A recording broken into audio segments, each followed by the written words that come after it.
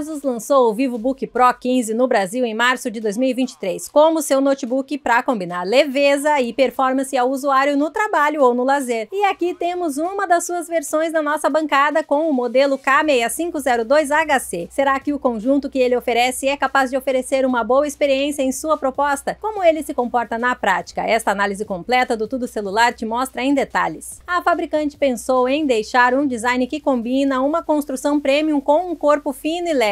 O VIVOBOOK Pro 15 conta com uma espessura de 19,9 mm e um peso de 1,8 kg, fora a sua dobradiça de 180 graus. O seu chassi vem com uma tampa em metal que possui o logotipo da marca em relevo e tem uma cor azul, que a ASUS chama de Quiet Blue. Já na superfície da base há um tratamento antibacteriano com íons de prata que garante uma proteção de 3 anos contra 99% da proliferação de germes. O teclado ErgoSense ABNT2 é outro destaque aqui. Ele possui um bom espaçamento e contém retroiluminação com luz que pode ter intensidade ajustada conforme a necessidade. Mas além da sua aplicação comum, ele também tem uma função estética nessa máquina. Isso porque a peça traz uma tecla Enter com listras na parede inferior, além do ESC na cor laranja. Isso permite não somente um destaque visual, mas também facilita o usuário reconhecer os botões mais facilmente. Já o touchpad tem uma área apenas mediana e apresenta uma boa sensibilidade,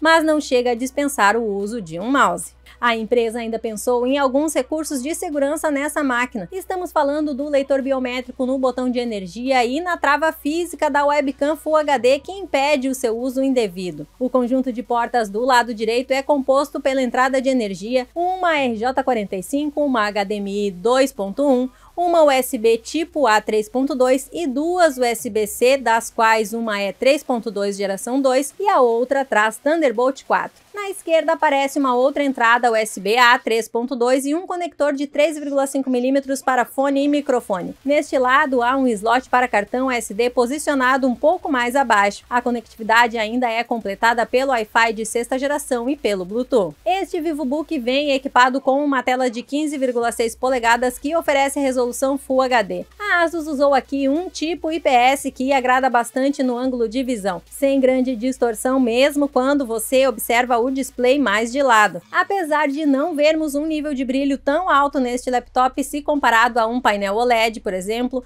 as cores surpreenderam com uma calibração nativa que deixa as imagens bem vívidas e nítidas, graças à certificação Pantone. Outro ponto importante na tela está na taxa de atualização de 144 Hz. Caso você utilize o notebook para jogar, esse recurso permitirá uma boa fluidez, especialmente nos títulos de tiro em primeira pessoa, mas games são um assunto para logo mais. A taiwanesa também inseriu um tratamento anti-reflexo nesse painel. É um detalhe relevante se você usar em ambientes bem iluminados e contra a luz, para sua visualização não se tornar um espelho, algo que muitos laptops mais caros ainda pecam, por sinal. E na parte sonora? A ASUS colocou um sistema estéreo composto por 2 alto-falantes, cada um de um lado da base do VIVOBOOK Pro 15, com direito à assinatura da Harman Kardon. Sentimos falta de uma potência maior. O volume máximo fica abaixo do ideal, o que acaba dificultando para ouvir algumas músicas ou vídeos. Pelo menos a qualidade mantém algo que sempre observamos em notebooks da marca. Há um bom equilíbrio de frequências mesmo faltando um pouco mais de graves, mas o áudio é nítido acima da média. Uma solução para resolver a potência e a equalização está no Dolby Atmos, que permite ajustar as frequências e ter um ganho na altura. A ASUS trouxe duas variantes do VIVOBOOK Pro 15 para o Brasil,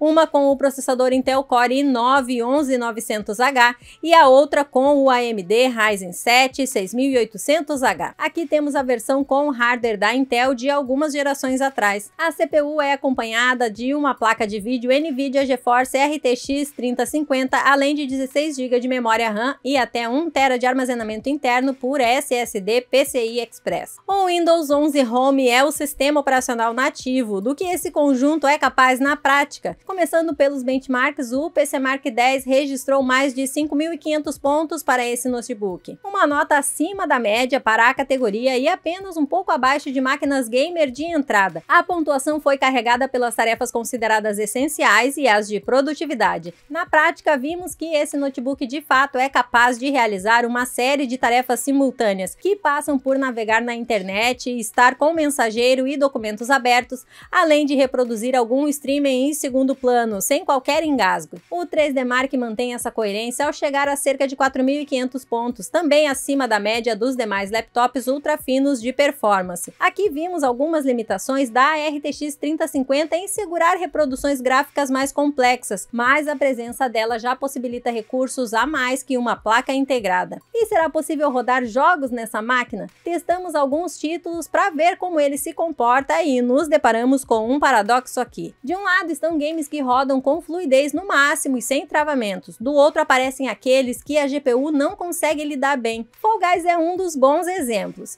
Foi possível ter uma sala cheia no multiplayer e se manter com a taxa de quadros por segundo no máximo com uma ótima estabilidade durante a jogatina. Outro que rodou com tudo no máximo foi o CSGO. Aqui há uma importância ainda maior de alcançar os 144 FPS, já que é um jogo de tiro em primeira pessoa que demanda uma alta fluidez nos comandos. Pena que o mesmo desempenho não foi visto em Doom Eternal. O jogo de tiro em ritmo frenético com Ray Tracing ficou apenas na casa dos 20 FPS, o que prejudica bastante a experiência do jogador. Um cenário ainda pior aconteceu em Ratchet & Clank, com muitos momentos abaixo dos 20 FPS e uma grande lentidão nos movimentos do personagem. Até mesmo as cutscenes não apresentaram uma melhora. Por fim, God of War até teve seus momentos acima de 40 FPS, mas registrou uma série de oscilações que reduziu para menos de 10 quadros por segundo e até fez o jogo travar em alguns momentos. Em bateria encontramos uma unidade de 50 Wh de capacidade. A ASUS não chega a informar uma autonomia de fábrica, mas fizemos o nosso teste que simula um expediente de trabalho para saber. No uso alternado entre navegação no Edge, documentos do Word e conversação pelo Telegram, tivemos pouco mais de 4 horas e meia de duração. Um tempo que permitirá você terminar alguma tarefa importante, porém entendemos ser ainda baixo o tempo. Quando vamos para o carregamento, a fabricante promete 50% de carga com apenas meia hora na tomada. Será possível chegar nisso? Usamos o adaptador de tomada de 150 watts que vem na caixa e realmente chegamos nos 52% após os primeiros 30 minutos. No entanto, esse VivoBook precisa de 2 horas e 18 minutos até completar o processo. Notamos que na metade final da carga, o laptop dosa a potência e desacelera o ritmo para proteger a bateria. O VivoBook Pro 15 é um notebook fino e leve, com um visual elegante e uma performance suficiente para você usar no trabalho, nos estudos ou no lazer, sem que ele te deixe na mão. Os destaques do design são o seu teclado com teclas estilizadas e a presença de recursos de segurança com leitor biométrico e a trava de segurança física da webcam, fora a construção metálica e com proteção antibacteriana. Temos uma tela grande com boas cores e amplo ângulo de visão, apesar de pecar no nível de brilho. O som mantém a boa qualidade vista em outros modelos da marca, só que deixa a desejar na potência e exige a ativação do Dolby Atmos para melhorar o volume. Pelo menos você terá um hardware para realizar qualquer tarefa de trabalho e entretenimento, sem engasgo e outra dificuldade. Mas quando vamos para ações mais complexas, você poderá sentir uma baixa no desempenho. Os jogos mais pesados também começam a ter problemas de fluidez, diferente daqueles mais leves que exploram bem os 144 Hz de taxa da tela para deixar a jogatina mais suave. A ASUS lançou o VivoBook Pro 15 no Brasil em sua loja oficial pelo preço sugerido de R$10.000, mas no mercado atual ele já pode ser encontrado no varejo por algo em torno de R$7.000. Esta máquina tem rival disponível? O principal deles é o Dell Vostro 7620. Ele entrega a mesma GPU RTX 3050 e os 16 GB de memória RAM, mas com um processador mais novo que o conjunto da taiwanesa. Fechamos mais uma análise que detalhou tudo sobre o notebook da ASUS que combina design e desempenho. Agora chegou a sua vez de participar com a gente. O que achou deste VivoBook Pro 15? Ele atenderia suas tarefas? Deixe seu comentário aí no espaço abaixo. Aproveita para entrar no TudoCelular.com e conferir este review completo em texto e as melhores ofertas para o notebook. Eu vou ficando por aqui, um abraço e até a próxima.